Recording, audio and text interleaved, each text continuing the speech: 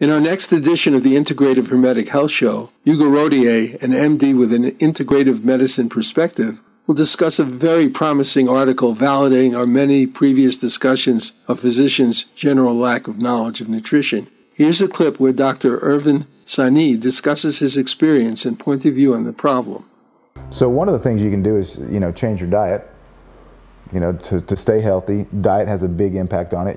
One of the quotes that you gave us last year for the quest was, I said, how much education did you get in medical school on nutrition? You said, right. Pretty much none. Pretty much none. Let's expound upon that.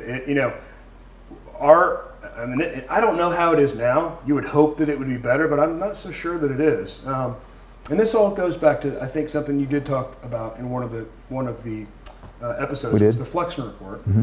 And basically how corporate America, once again, intervened, limited people's choice, controlled the narrative, and basically influenced on what kind of medical education the doctors get.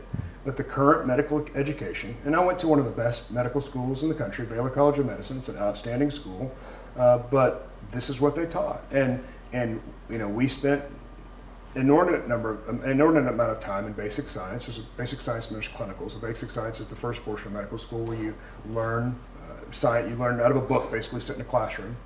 And we went on and on and on about all kinds of different pharmaceutical drugs.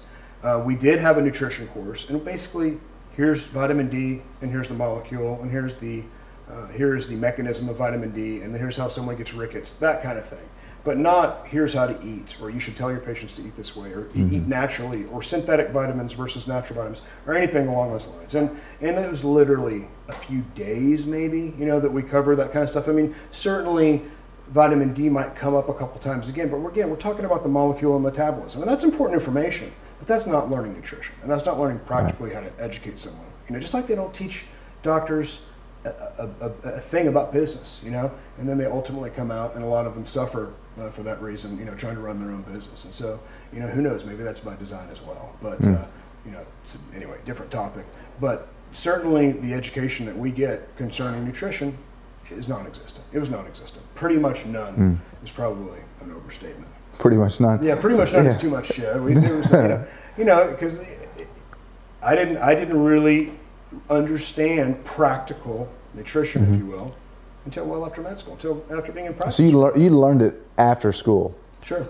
After you got out of medical school? Which is very normal as a doctor. There's a lot of surgical procedures that I've learned, because we don't go back to residency every time a new procedure comes out. Sure. We have to be able to re-educate ourselves. But the person has to be willing to endeavor in that re-education. And so I told you the story. We'll talk about it again. When I was in the midst of losing weight, I was juicing, and so many different ways to do it. And there's so many different healthy ways to do it. I chose intermittent fasting, and I chose juicing, and I was going green and raw and trying to stay away from processed foods and so forth. And I ran into a doctor in the doctor's lounge at a hospital here locally, and we talked about this. And I said, hey, if you lose weight, you get off diet, just sort of talked about the benefits. This goes, well, why would you do that?